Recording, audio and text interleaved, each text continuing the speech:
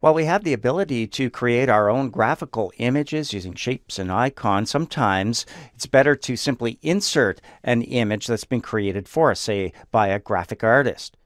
So in this movie, we're going to replace the one we drew earlier in the bottom of page 2 in our footer area with one that's been provided to us in our Tech Connect document 0702 if you're catching up. We'll start down here at the bottom of page 2 by double-clicking in the footer area. Now we'll select our shape that we drew by moving the mouse pointer to one of the edges. When you see the four-sided arrow, click once to select, hit your delete key on the keyboard, and it's gone. Now click anywhere down below the page numbering so it's not selected.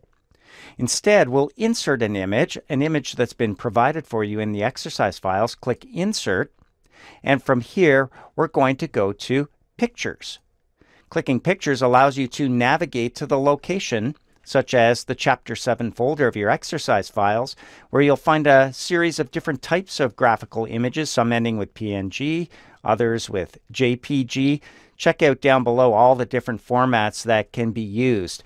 WMF, JPEGs, different types of JPEGs, GIFs, BMPs, etc. With all pictures selected, we see all different formats of pictures, including the one that we want, this red sun graphic, Red 30 Sun. It's a PNG file. Give it a click, and when we go to insert it, it will be inserted in its original size, and it will be anchored to our cursor like any other text we might type. So go ahead and click Insert. Let's see what happens. Yeah, that's way too big. It's created a very large footer section at the bottom of our document, and you'll notice that it is on the left side where our cursor was flashing. The first step is to make this smaller. Let's scroll down a little bit to the bottom right corner by going to one of these handles to size it. You can see the double arrow up here. I like to go to the corners because then I can adjust the height and the width at the same time and maintain proportion. So click and drag up and inwards, and you can see it getting smaller and smaller. You may have to let go and do it again until you get it down to the size you're looking for. We can go fairly small. Maybe even smaller than that. There's a good size right there. You can see the footer area shrinking down to accommodate.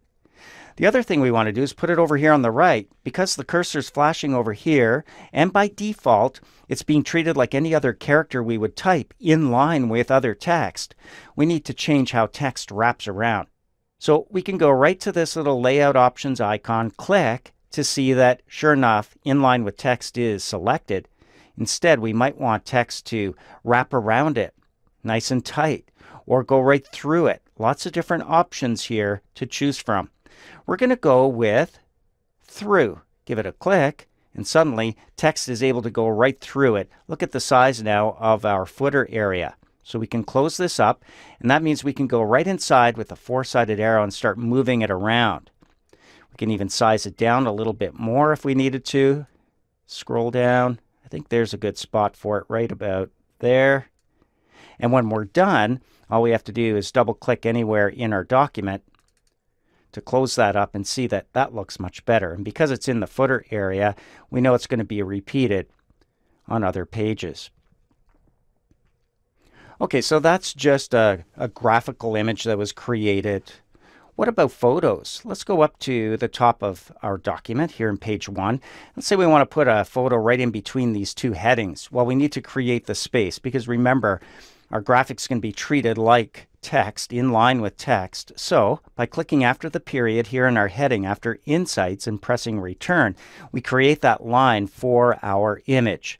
It's the same process. We'll click Insert, Pictures. Again, from the Chapter 7 folder, you'll find Red 30 Tech Hands. This one's a JPEG.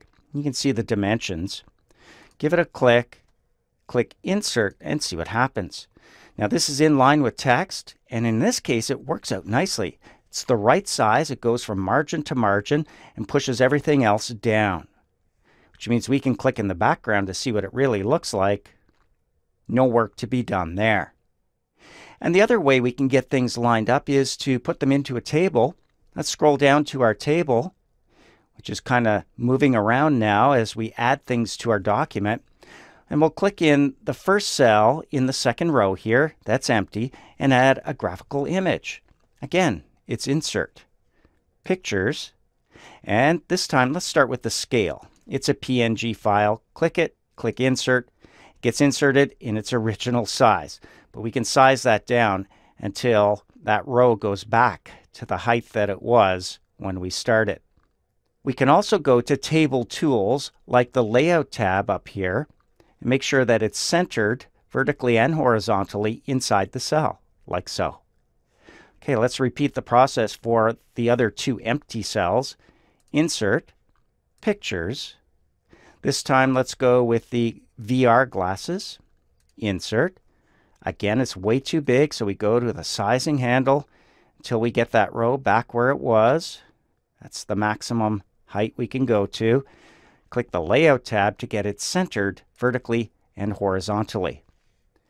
One more to go. Down at the very bottom left corner of our table, we'll repeat the process. This time it's the robotics PNG file going in. Now, because it's so big, it's pushed this last row onto the next page, but when we size it back down where it belongs and release, it goes back into that first page. We'll go to the Layout tab to center it, and then click in the background to deselect. That looks much better. So inserting graphical elements could be images created, could be photos, for example, can really add visual interest and make your document more interesting to those reading it. Of course, there are a number of tools to help you with making adjustments to those images, things that we're going to explore in the next movie.